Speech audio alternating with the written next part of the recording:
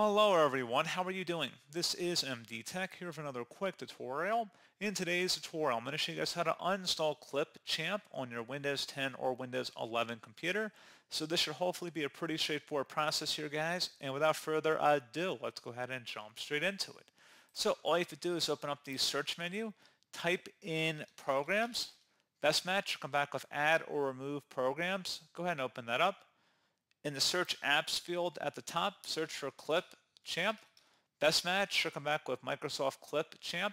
Select the three-dotted icon next to it and select uninstall. Select uninstall again. It should say uninstalled and then it will disappear from the list.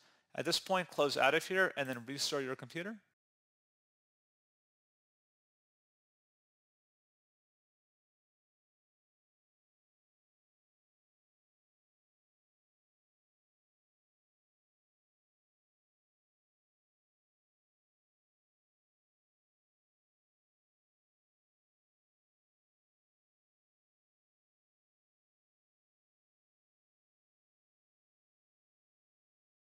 And then hopefully that should be about it. So pretty straightforward process, guys. I do hope I was able to help you out, and I do look forward to catching you all in the next tutorial. Goodbye.